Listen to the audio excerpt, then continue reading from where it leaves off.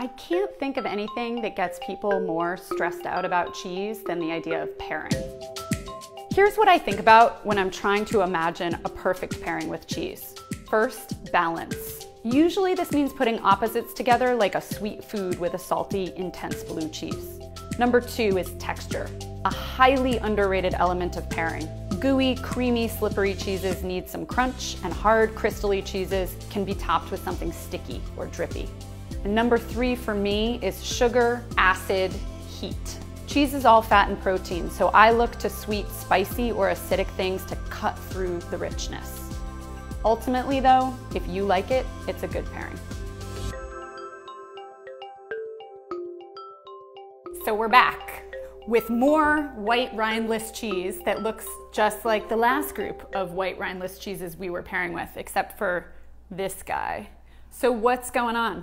Are we just like repeating? It was so much fun the first time. These young cheeses, these fresh cheeses, they're a little bit different. They're gonna be saltier. Yeah. They're gonna have a little bit more flavor, and you're gonna see a little bit different milk types too.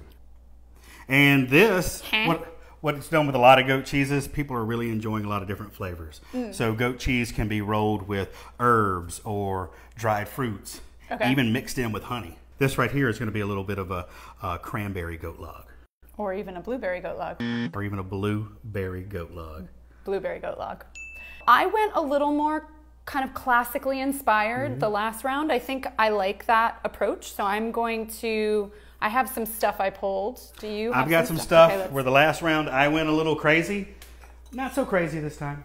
Medium crazy. Medium crazy. So when I think of feta, I think of Greek salad, which is big chunks of feta, black Kalamata olives, red onion, big strong flavors.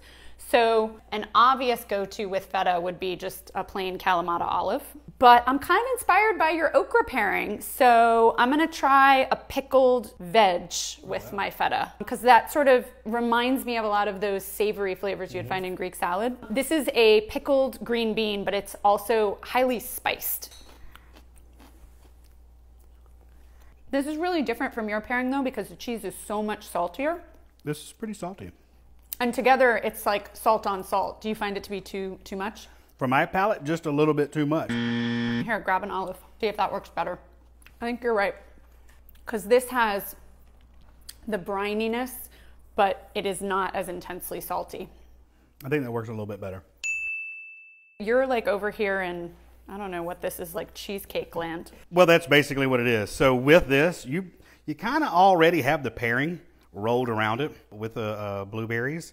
So really what I want here is a crunch. Yeah. This is soft. You know, you got the dried fruit. So I'm going to, a little bit out on the limb here, and I'm going with like a toasted sesame flatbread. That's not that great.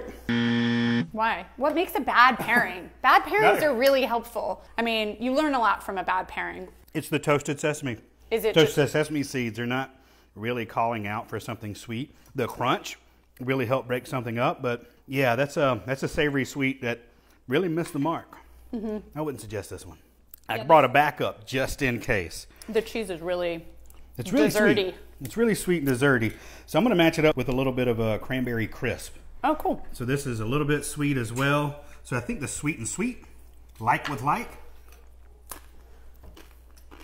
much better. Oh, yeah. I've also got goat cheese here. Tangy, spreadable. I feel like you want something crunchy. I'm gonna sort of go in that sweet direction. This is like a wafer cracker. Very thin, very delicate. And then some fig jam. And I guess you could do honey here. I like the fig jam because it's kind of sweet, but not as cloying as honey.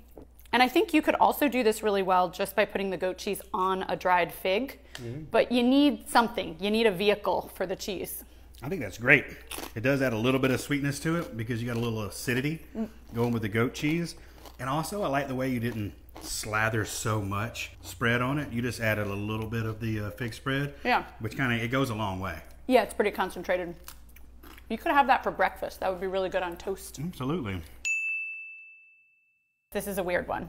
This one is typically going to be grilled. This is actually halloumi. Yes, it's very weird. You put it on a grill and it doesn't lose its shape. It doesn't melt. It is intensely salty.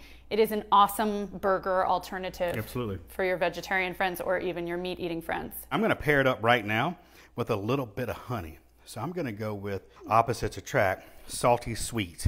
Yeah, and again, unlike a lot of the other fresh cheeses that we've been tasting, where you kind of need a vehicle for the cheese, this cheese holds its shape when you cook it. I actually really love that. Really?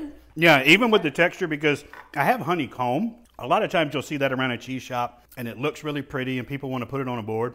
Don't be afraid of it. It's actually really good, and and you can eat the wax? You can eat the wax. And the wax kind of adds a little bit to the texture as well. That's really good. This takes it from being almost too salty to being something that you can just continue to eat, like the whole piece, no problem. So on the whole, these aren't radically different from the last group of fresh cheeses. Even though those were milder and less salty and these are more intense, the same basic principles are working here. Like, you can go savory or you can go sweet. There's no rules. It's really just what you like. Except we're trying to give people rules. Except for the rules.